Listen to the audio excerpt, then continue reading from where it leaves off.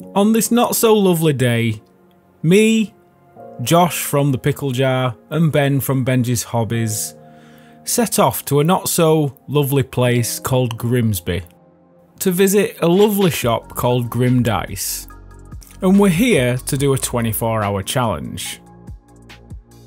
Ben from Benji's Hobbies has got the full Necron starter box, which he's going to build and paint in a full 24-hour period.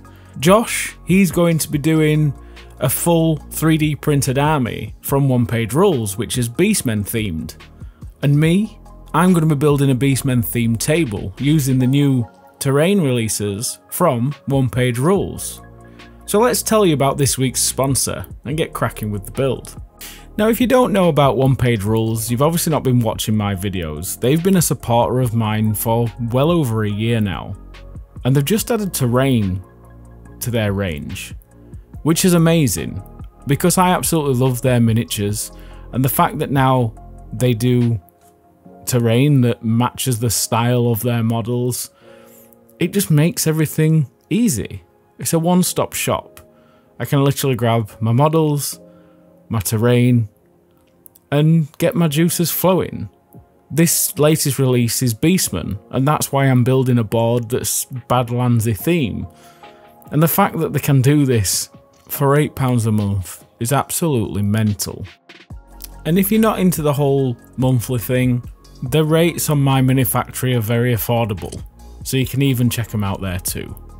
Thanks for your continuing support. Now back to the video. So this Beastmen inspired board build is taking me out of my comfort zone a little bit, because we're building it in a shop where I don't have my tools, I don't have my comforts, and I need to make sure that I've remembered everything. And because I don't have any tools, I need to keep it as simple as possible. But also, I don't really want to detract from the quality of tables that I build. So it is quite challenging. However, I did procrastinate for a long time before even starting this board. It must have been 6 hours before I even started cutting foam.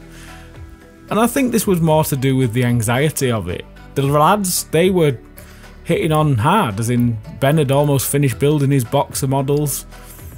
Josh had been complaining about the size of Dom's airbrush cup, but it was getting on rather well with all the models primed and prepped for painting.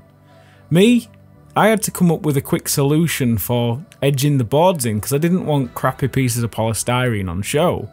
I couldn't use plywood and a jigsaw like I would at work because I'm in a shop. I can't be using power tools and getting dust all over product and making a mess.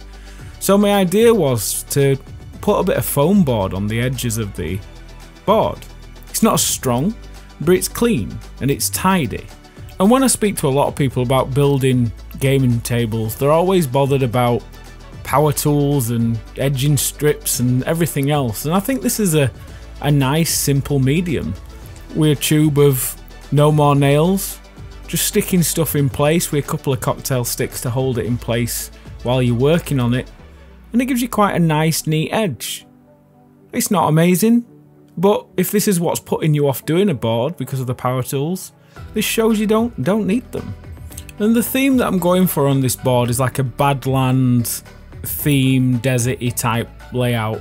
So what would that be without a big sort of Ayers rock in the middle of the gaming table? And all I'm doing is I'm creating the landform using the foam with a retractable knife, and I'm getting a rough shape. This doesn't have to be neat at all, but the flatter that you keep the foam when working with a retractable knife, the less modelling compound you'll have to use later, which keeps it lighter and cheaper, so it's always better doing that. And since switching to using bark for imitation rock, the weight of my boards has been considerably less. And if you're interested in buying bark that's ready to use, the right size and pieces that are perfect for doing this job, we have them all below at Geekgaming Scenics. And now I lay these down is like a drywall. I just sort of glue the first levels of them down using the no more nails, and then once that starts to go off and they're holding themselves quite well, I then build it up with super glue and try and make the rock formation make some sense. This is a bit of trial and error and trying to get bits that fit in well, but you don't have to do it 100% perfect, because we can fill and sculpt and make this rock face all carry on later with the modelling compound. The only bit that was quite complicated was doing this piece like the Ayers Rock part, because you've actually got to make all the pieces go round and form like quite a natural shape. It was quite fun, it's quite therapeutic trying to make this all work, and if there's a piece that's too big you can cut it in half, or you can trim away more foam and sit it in place. Using super glue and activator to build these up, it's perfect, there's no waiting times, you just get it stuck on there and build it up. Now, to make all your ground formations have a very naturalistic shape, we use modelling compound, which can be purchased from Geekgaming Scenics below, or you can buy it from Grin Dice, which also supports me. All the links are below. Now, work in very small areas. I worked on one formation at a time because this goes off in about 15-20 minutes. And you can use this for building up the landforms and even blending all your rocks in. So if you've got any deep gaps or any sort of areas where they just literally look like loads of little pieces of bark stuck together, just smush some of this into them gaps and smooth it out, build it out even. Don't be afraid to cover too much of this up, because you can always remove it before it dries anyway. And then once you've got all that in place, give it 10-15 minutes to start firming up, and you can shape it a little bit with the tongue depressor to give it that rock shape. And then once that starts to firm up and harden up, you can go in there with like a toothpick or some decent sculpting tools if you've got some, and start carving out the shapes of the striations in the rock, and just digging out, cutting out areas which make it look more natural, and it gets rid of the loads of little pieces of bark stuck together look, and it just makes it all look continual. While that's drying up, I'm now looking to think, where shall I place my Beastmen themed 3D printed parts that I got from the one-page rules release. So I just plan and have a look and try and think from a gaming perspective, where would it best to be? And I settled with a ribcage on one side and a rock as if it was like a ceremonial place. The elephant skull or mammoth skull, I sort of put that in a place and buried it under some compound so it looked like it's been there a very long time and the sand's blowing up around it. Then I just chuck a very lovely yellowy brown colour down on the table. The colour doesn't matter, it's only there to act as a base coat to the foam, and it's the darker colour of the sand. So don't worry if you haven't got a perfect sand colour, just any sort of ochre yellow will do. And give that a good thick coat all over the board. And while that yellow's still wet on the rocks, I go on there with like quite a soft brown. And with that yellow being like an ochre yellow, it brings that brown down to quite an earthy yellowy brown colour, which is really nice when you're doing this sort of Badlandsy type board, because you don't want like the rocks to be a completely different colour, but they still want to have some sort of earthy browny grey look to them. And that's why I'm doing that. And you just sort of blend it in with the wet colour beneath. And then it's the easy fun stage. You paint it all over with a good thick coat of PVA glue all over the board. And then we go in there with desert sand and stone, and we sprinkle that all around the base of the rocks and on large flat areas just to simulate some coarser areas of ground form. And then all the flat areas we put tropical beach base ready all over that, and then you get a very nice natural looking Badlandsy desert type table that you've not had to paint it at all. Scattering a bit more desert sand and stone base ready in areas for some coarse areas where you can put some foliage and things goes a very long way. So if you want that, you can add that afterwards.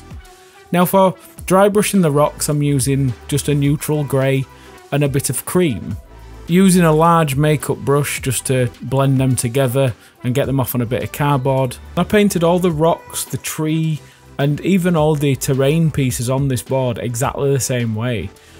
I just tied it all in. I just focused a bit more on the greys on the tree, and on the bone and the stones I focused with a bit more cream. And it came up rather nice to say I've not done much. And this is where the pressure really did start, because I've got to get a layer of spray glue down. I did cheat a little bit and I coated in alcohol first, and then I sprayed it with matte Scenic sealant all over it to lock it in place. And I was hoping the alcohol would help it skin over a little bit quicker. I had about 5 hours till I had to get this finished, but you still need to get a good solid layer of glue down to stop the sand from moving and give the tufts something to stick to. And after about 4.5 hours, that top layer of glue had become dry to the touch and it was rather firm. So I got them tufts stuck down. However, sticking the tufts down did take me over the 24-hour limit, because it took me a good 2.5 hours of just sticking tufts down. Crazy amount of tufts, I know, but thank God it's not all over the board and only in patches. But this needed doing. It adds so much more, and if I did have some more time, I'd have put some foliage in between all the grasses just to show dying, arid sort of foliage around the grasses, which would have made it a little bit nicer. But to say all I've done is throw some desert sand and stone and some tropical beach base ready down, and then where them coarser parts are, I've put some autumn tufts. It just makes it all come together and look really nice, as in I'm really happy with this board, and if I'd have started on time, I'd have probably got a lot more done. So it just shows in a small amount of time, you can do something like this in just one go. And then after the clock had finished, I painted the edge black with just some black acrylic, and it just ties all the board together and it finishes it off quite nicely. And to say that I did this all in one sitting with no real pauses, I just worked through, it means that something like this is achievable in a weekend. And this is the whole point of the Geekgaming Scenics range, is to make building boards achievable. The fact that I've not had to paint anything, the fact that it's just literally creating landforms and then throwing base readies and a few tufts around, and you've got yourself a good looking gaming table. And now that I'm using bark as well, I don't even have to forward plan, I can just grab the bark off the shelf and use it.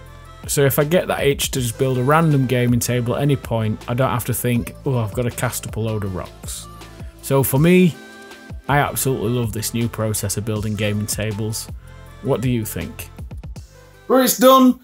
I'm happy with it. Are you happy with it? Oh yeah, spot on. I'd like to thank Grim Dice for having us. It's been absolutely great. If you want to be in for winning the board, all the links to Grim Dice, we're sorting that out. You can look below, and you've got to be in the UK and you've got to come and pick it up if you want it, all right? But chance to win it, it's a great cause, and it's for Models for Heroes.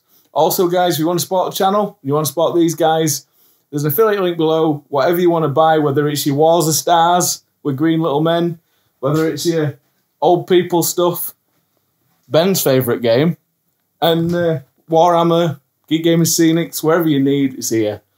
And if you buy it from them, I get a little bit of cutback, and we all win. So, guys, thanks for watching, thanks for tuning in, and I'll see you again for the next video. Love, love, love.